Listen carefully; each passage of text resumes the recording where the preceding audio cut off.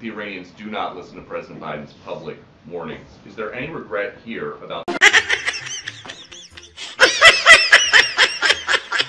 unfreezing billions of dollars for Iranian leaders? The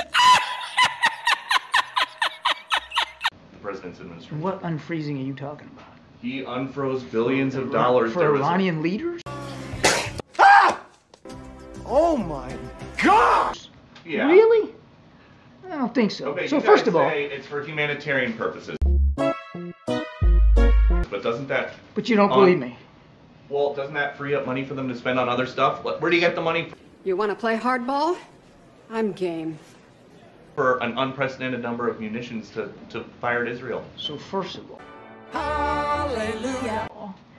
I'm betting if they're sitting in Tehran, they're taking it seriously when President Biden says he's going to defend it. It's gonna make you puke! A whole heck of a lot of it, and knocked almost everything out of the sky.